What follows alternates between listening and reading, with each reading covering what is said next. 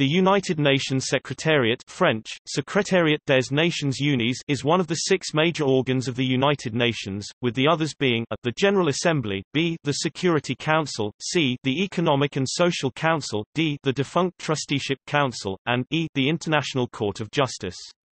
The Secretariat is the United Nations executive arm. The Secretariat has an important role in setting the agenda for the UN's deliberative and decision-making bodies of the UN, the General Assembly, Economic and Social Council, and Security Council, and the implementation of the decision of these bodies. The Secretary-General, who is appointed by the General Assembly, is the head of the Secretariat. The mandate of the Secretariat is a wide one. Dag Hammarskjöld, the United Nations Second Secretary-General, described its power as follows. The United Nations is what member nations made it, but within the limits set by government action and government cooperation, much depends on what the Secretariat makes it. It has creative capacity. It can introduce new ideas. It can, in proper forms, take initiatives. It can put before member governments findings which will influence their actions. The United Nations Department of Political Affairs, which has a role analogous to a Ministry of Foreign Affairs, is a part of the Secretariat. So is the Department of United Nations Peacekeeping Operations.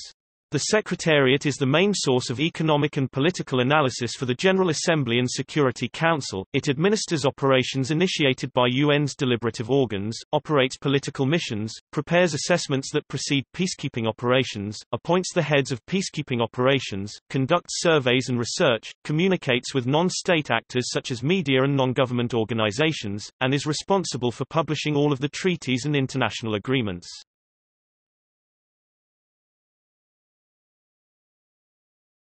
Topic: Secretary-General. The Secretary-General's duties include helping resolve international disputes, administering peacekeeping operations, organizing international conferences, gathering information on the implementation of Security Council decisions, and consulting with member governments regarding various initiatives. Key Secretariat offices in this area include the Office of the Coordinator of Humanitarian Affairs and the Department of Peacekeeping Operations. The Secretary-General may bring to the attention of the Security Council any matter that, in his or her opinion, may threaten international peace and security.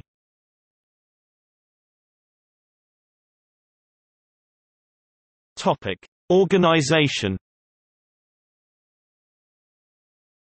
The Secretariat is divided into offices and departments. The hierarchy within each is as follows. Office, a minimum of 20 high-level professionals under the supervision of a D2 staff member, division head, or in few cases an assistant secretary-general or under-secretary-general. Division, a minimum of 15 high-level professionals under the supervision of a D2 staff member, division head. Service, a minimum of 8 high-level professionals under the supervision of a D1 general administrator, staff member. Section, a minimum of 4 professionals under the supervisions of a P4 8 to 12 years experience or a P5 13 to 17 years experience staff member. Unit, a minimum of 4 positions under the supervision of a chief. Topic: Officers. Executive Office of the Secretary-General (EOSG).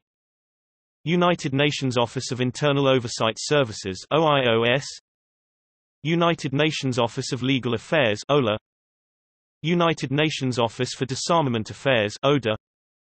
United Nations Office for the Coordination of Humanitarian Affairs (OCHA).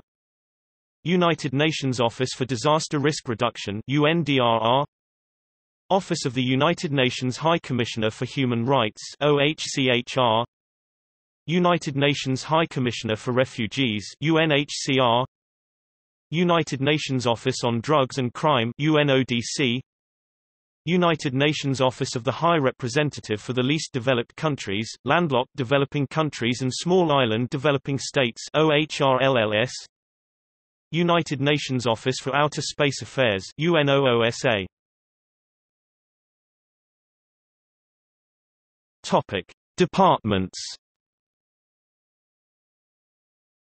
United Nations Department of Political and Peacebuilding Affairs (DPPA).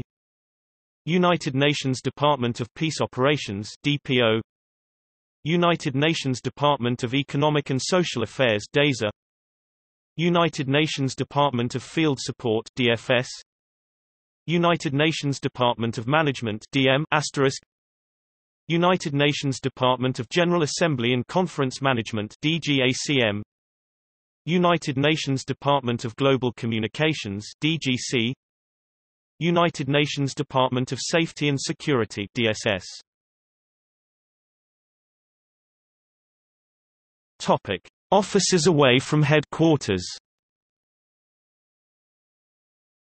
United Nations Office at Geneva (UNOG), United Nations Office at Nairobi (UNON), United Nations Office at Vienna (UNOV). Topic: UN Regional Commissions.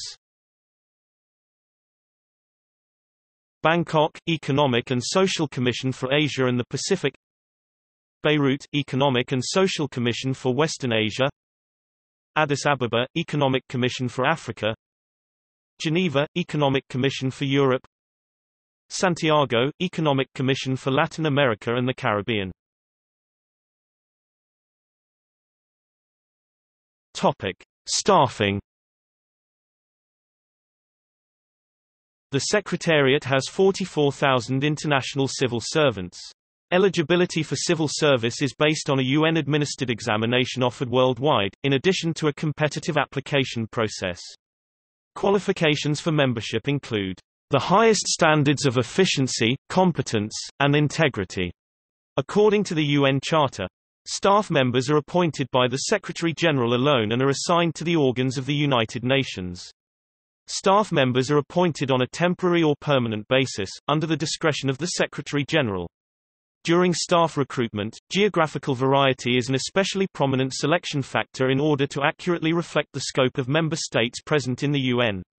The Charter states that staff members are responsible only to the organization and are prohibited from any action or influence that would suggest affiliation with a government or organization outside the UN. Headquartered in New York, the Secretariat functions through duty stations in Addis Ababa, Bangkok, Beirut, Geneva, Nairobi, Santiago and Vienna, in addition to offices all over the world. One study finds the following factors play a role in the selection of staff for the Secretariat: a desire to achieve a minimum number of officials from each state, population size, and assessment of dues. The most overrepresented states in the Secretariat are small, rich democracies. The Nordic states stand out, in particular, when it comes to overrepresentation.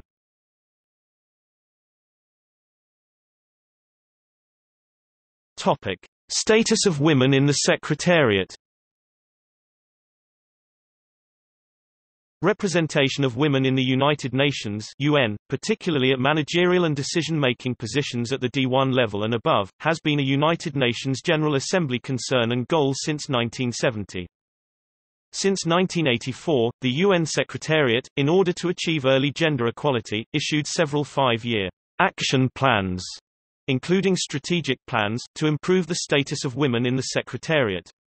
These plans, however, did not have the desired impact, and progress in achieving gender parity remained slow.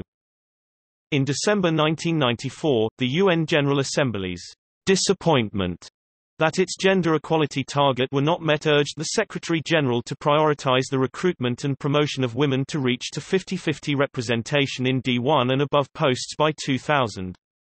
In February 2004, gender parity target for the Secretariat was once again revised to 2015. In 2009, despite the plans, and GAR resolutions, the representation of women in the UN Secretariat remained well below parity at 29.2%.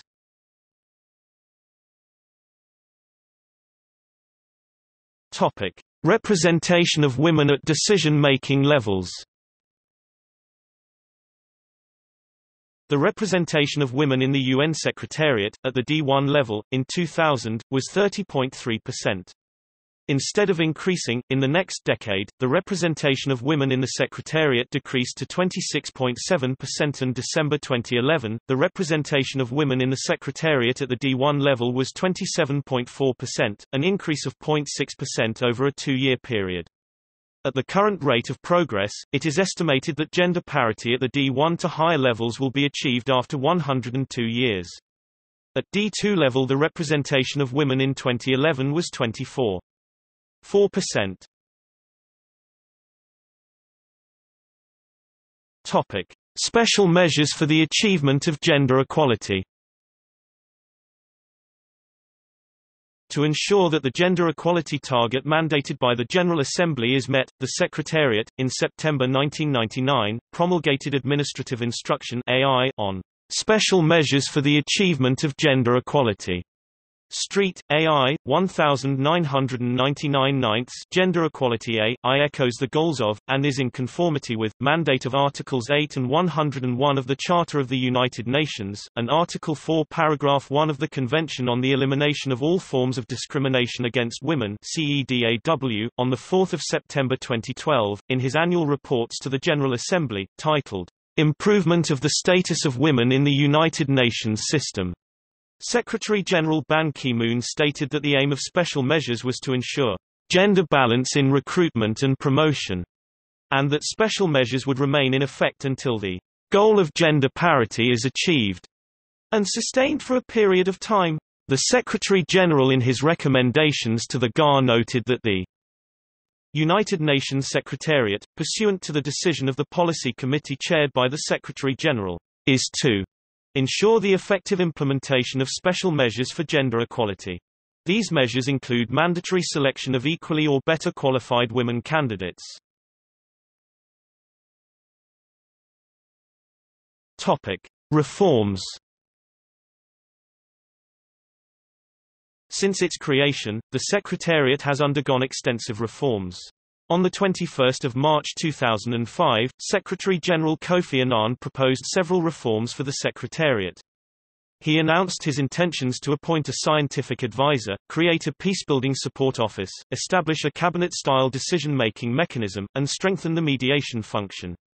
He also asked the General Assembly to appropriate funds for a one-time staff buyout, to work with him in revising budgetary and human resources rules, to grant the Secretary-General more managerial authority and flexibility, to strengthen the Office of Internal Oversight Services, and to review all mandates older than 5 years to see whether the activities concerned are still genuinely needed or whether the resources assigned to them can be reallocated in response to new and emerging challenges.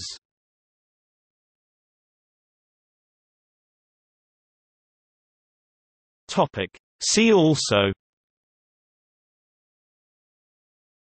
Dag Hammarskjöld Library, International Court of Justice, the Four Nations Initiative on Reform of Governance and Management Issues in the UN Secretariat, UN Economic and Social Council, UN General Assembly, UN Headquarters, UN Security Council, UN Trusteeship Council, United Nations Interpretation Service.